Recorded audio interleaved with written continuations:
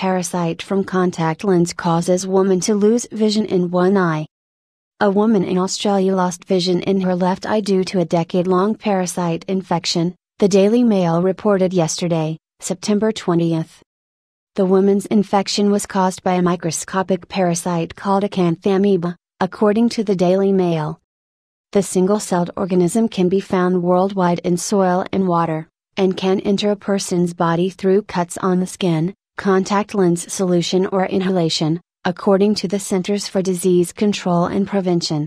If the parasite gets into a person's eye, it can lead to a condition called acanthamoeba keratitis, which causes pain, redness, blurred vision, light sensitivity and a feeling of something in the eye, the CDC says.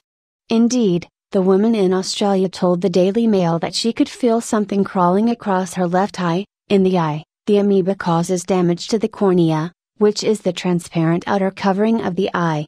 If left untreated, acanthamoeba keratitis causes severe pain and permanent vision problems or blindness, according to the CDC. Doctors diagnose the infection by taking a scrape sample of a person's cornea or by spotting the amoeba during a special type of eye exam called confocal microscopy, the CDC says. The parasite is treated with anti-parasite medications. Although anyone can get acanthamoeba keratitis, the disease is most common in people who wear contact lenses. Still, it's incredibly rare. The CDC estimates that 1 in 33 million contact lens wearers is affected. In the Australian woman's case, she says that doctors originally diagnosed her with pink eye, the Daily Mail reported.